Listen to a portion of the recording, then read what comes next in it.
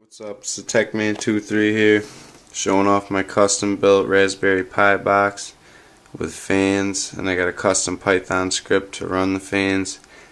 I'll post the script in the info.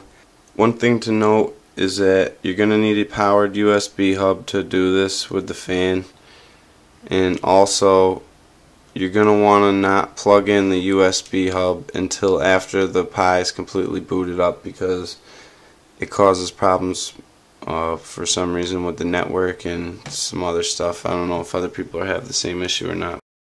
So I got a couple LEDs hooked up in the box, and I got the Python script running the 12th pin going to a transistor that's going to the ground for the fan, as well as an LED.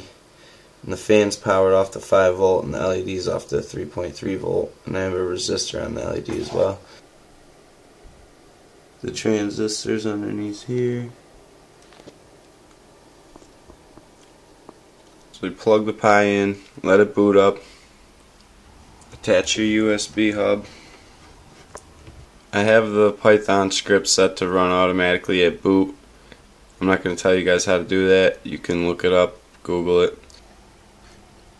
Temp's 36.9 degrees. The script is set to turn the fans on at 40 degrees Celsius.